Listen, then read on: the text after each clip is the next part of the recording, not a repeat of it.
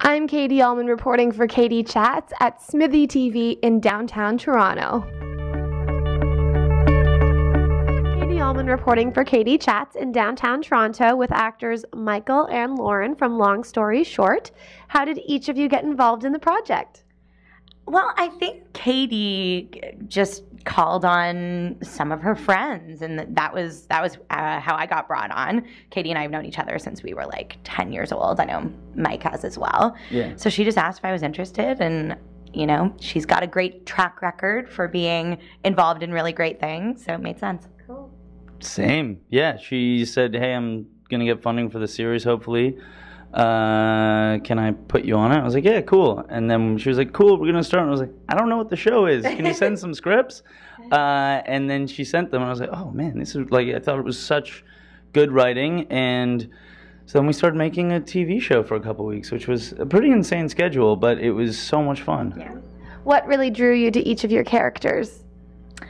Well, same with Mike. You know, she sort of asked if I wanted to get involved, and then I saw what I was going to be doing, and I feel like the writing kind of reflected each of us a bit as well. Like, don't you think maybe a little bit? Maybe a little bit, but I don't know. Dave's kind of all right. Sure. Dave's a bit of a ladies' man. But yeah, Dave's a bit of a jerk as well. Yeah, okay, you're not a jerk. Well, I hope I'm not as meek as Lucy is. No, not I mean, quite, but amplified. Like there are elements of ourselves, Yes. and then amplifications of just characters that we're playing.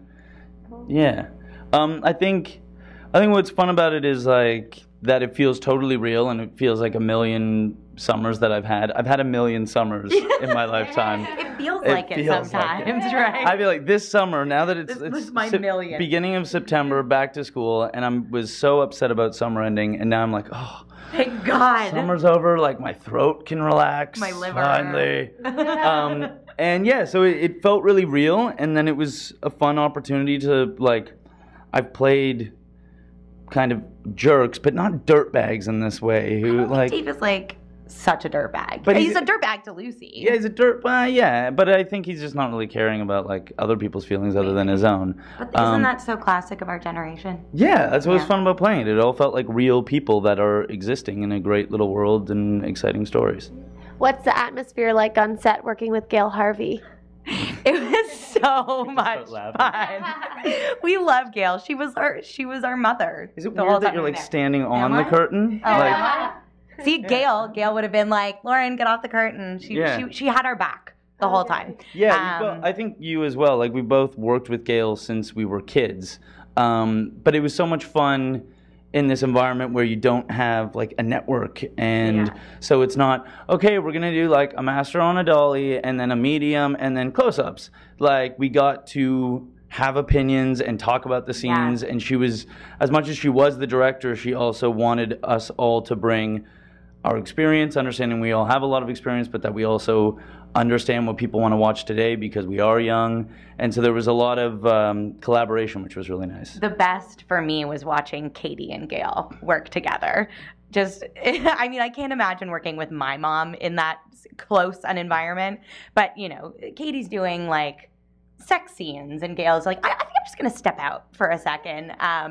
They had such a good dynamic together, and they worked so well.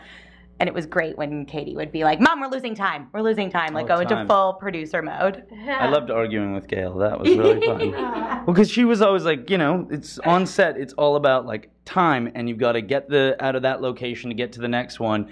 And sometimes we'd be so rushed for time that we would end like 2 hours before we needed to leave the location. So then there would be times like, Gail, no, I'm standing over here. And she's like, no, we're putting everyone over here. We're not turning around too much time. I'm like, we'll be out too early. I'm standing over here. And then it was like a son and a mother bickering over going to soccer practice or something. And where's the best place to find out more information on each of you and your exciting projects, and on Long Story Short online?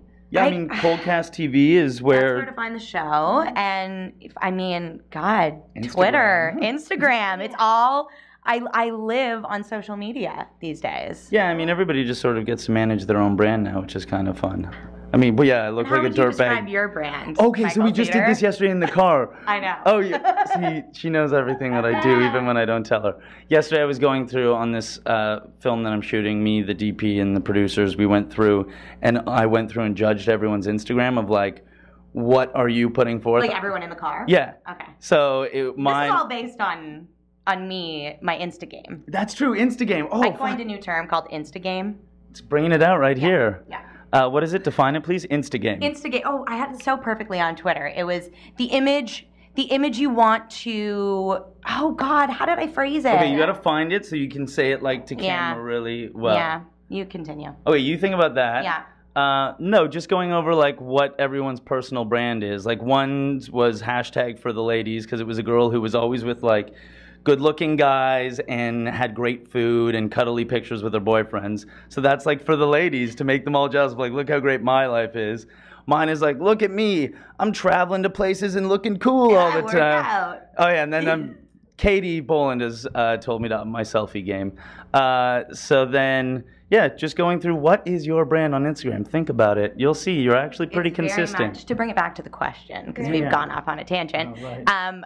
It really is such a huge part of our jobs now to think about how you're kind of putting yourself out there and how you want to be perceived by your fan base. Really, I think for us, like we hope to just give as much of ourselves as we can while, hopefully still appearing grounded, as I think we all are, and just kind of having fun lives and promoting our stuff, like Long Story Short. Well, thank you so much. Congratulations and best of luck with Long Story Short and all of your other projects as well. Thank you so much. Bye. I'm Katie Uhlmann reporting for Katie Chats in downtown Toronto. Cool.